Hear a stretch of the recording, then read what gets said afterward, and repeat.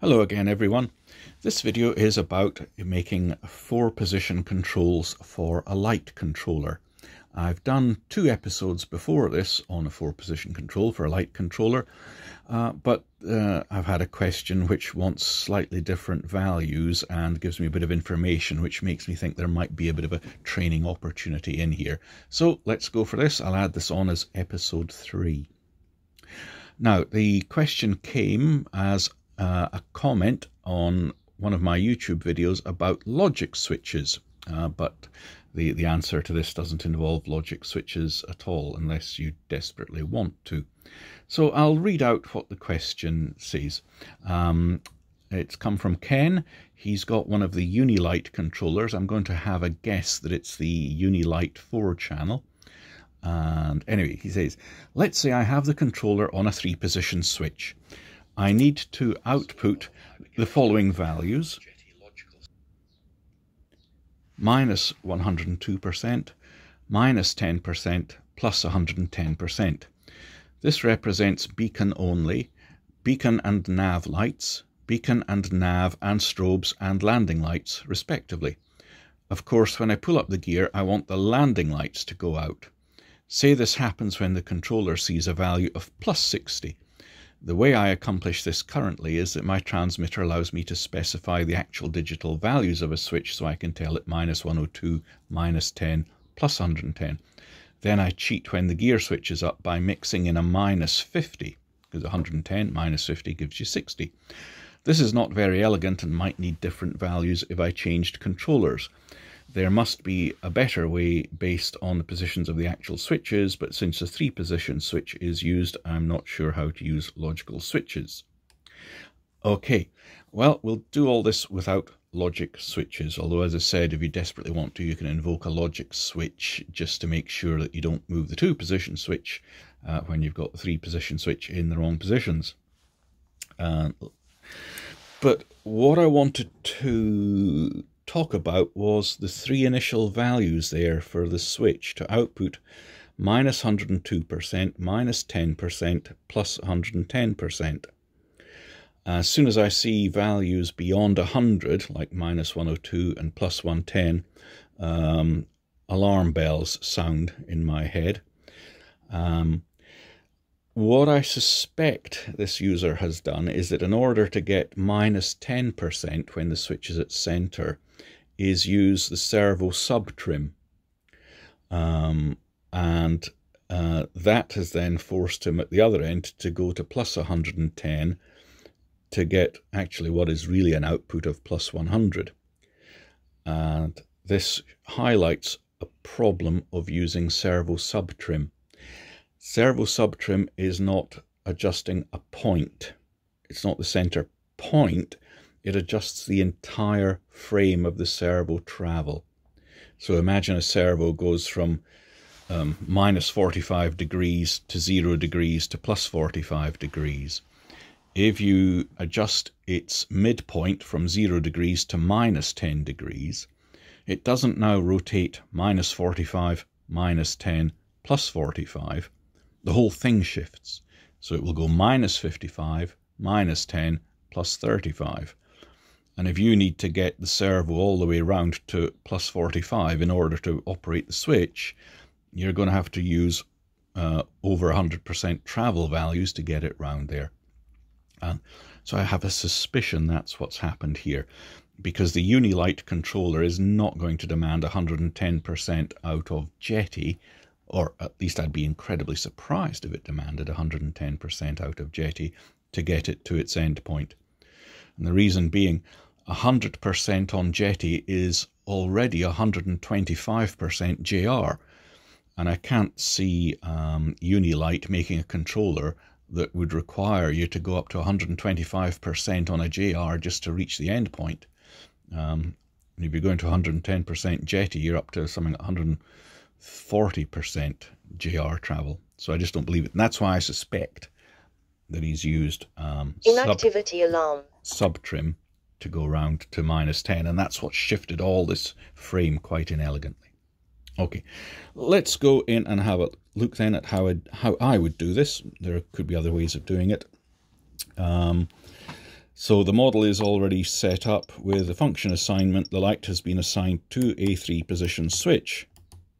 Comme ça. Okay. And what do we do if we need these other values of -102, -10, plus 110? As I say, I suspect those are wrong because of shifting the servo subtrim, but let's say the subtrim's at 0 and everything, it genuinely does need those values. You could do it in servo subtrim. I'd be more tempted to do it through the function curve. If we go to light, 3-point, and we can now go in and adjust all those points. The important one here is if you don't use subtrim, use this. Use that to take it down to the -10 point. In case you're wondering why these values like -10 and stuff come in, it's because the Unilight controller has more than just 3 or 4 or 5 positions. It's got something like 15 different positions. Imagine you've assigned it to a rotary knob, and every few clicks if you turn the rotary knob, it goes into a different sequence. So it might come on with just the a beacon at first doing a slow on-off flash, and you turn it a bit further, it goes to a fast on-off flash, and a bit further it goes to a 2 on, 1 on, 2 on, and then a bit further and another light joins it in a different sequence, and another turn it a bit further in different sequences. So that's what's going on. So there would give our -10, and go up here you could go to your +110. But as I say, I suspect that you'll be able to leave all of these at the 100 value and use the center point here, because this is a point.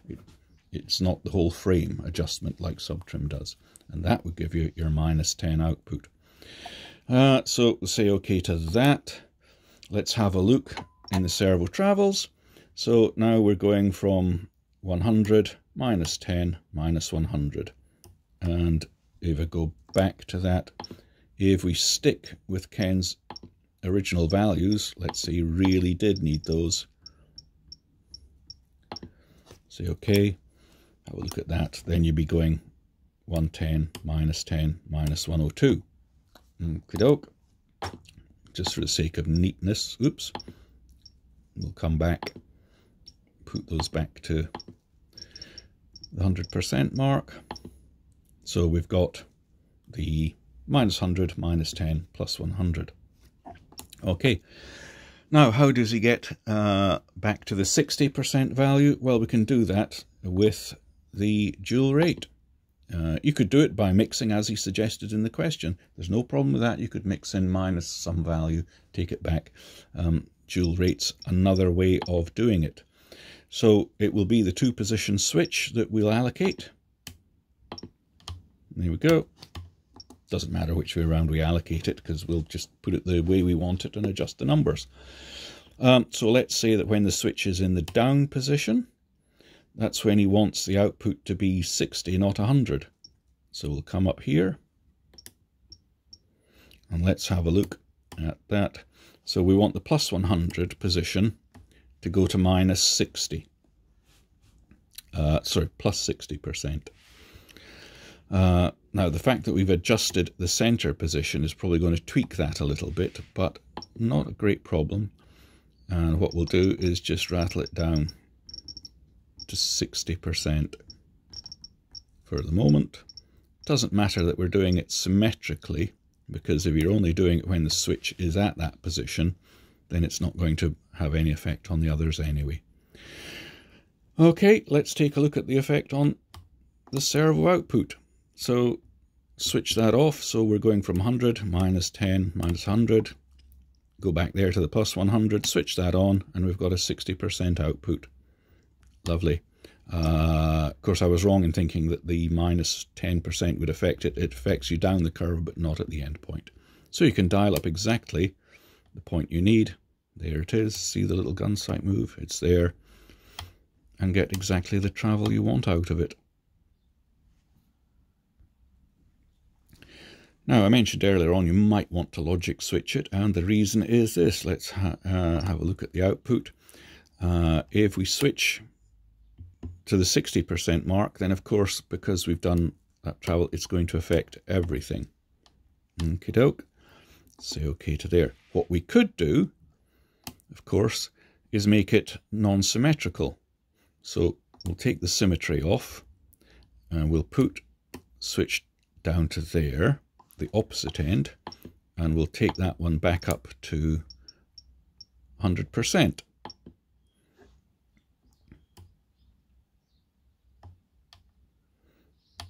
Okay, let's have a look. So the gear is in, what's this? This is the down position with everything on. So there we go.